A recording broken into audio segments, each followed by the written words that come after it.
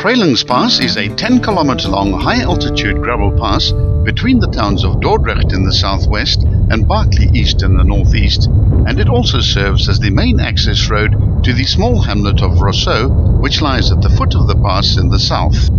The pass rises or falls through 431 meters of altitude to summit at 1,956 meters, which is well above the snow line. It's frequently covered in snow during the winter months. In snow or very wet weather, we recommend a four-wheel drive vehicle on this pass. In fair weather, it's quite suitable for any vehicle.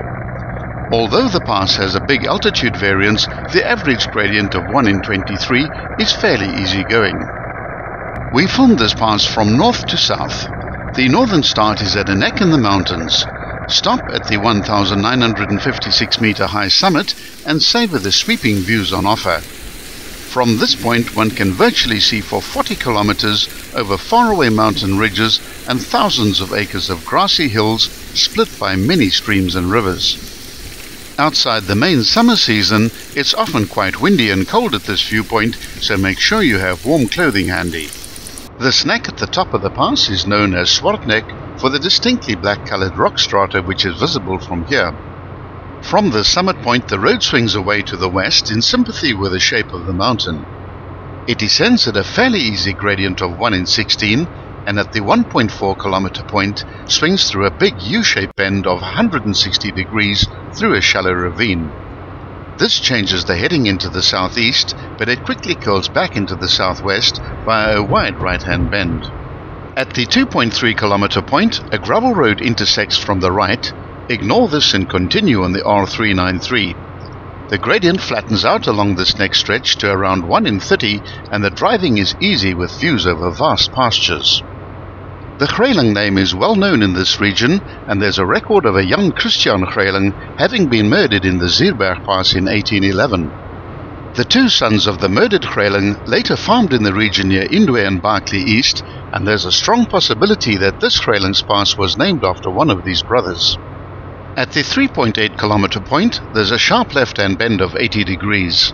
The gradient steepens again to around 1 in 15, and at the 4.4 kilometer mark the pass enters its more technical section with cuttings and steeper drop-offs, much more in keeping with a true mountain pass. The condition of the road remains good, but speed needs to be lowered as the next 3 kilometers are peppered with sharp corners. The first stream is crossed at the 4.8 kilometer point via a very sharp left-hand bend, which changes the direction into the southwest. Greylings Pass is one of many gravel road passes in the Eastern Cape, much sought after by adventure travelers.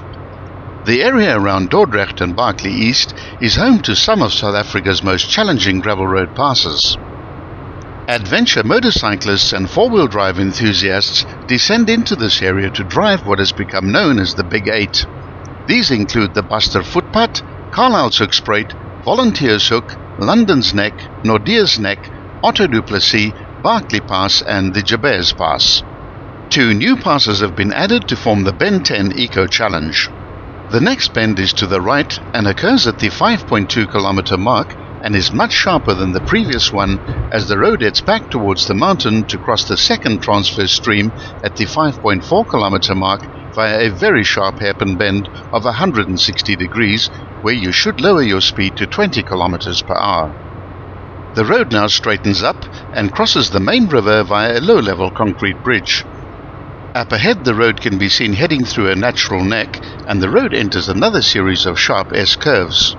Once you're through this section, the gradients ease off to between 1 in 20 and 1 in 30, and the rest of the pass is a relatively simple drive. Watch out for slow-moving farm vehicles as well as livestock on the road.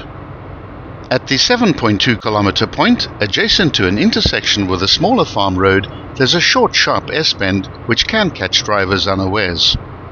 At the 7.8 kilometer point, the road curves gently into the west, following the contours of the mountain on your right, and then abruptly switches heading into the south at the 8.8 kilometer mark, as the road remains on the ridge of the cliff with the Wasbankspruit River on the right. The pass ends at the crossing of the confluence of the Wasbankspruit and the Wilgespruit rivers at the 9.8 kilometer point. Continue for a further 3 kilometers to arrive at the little village of Rousseau.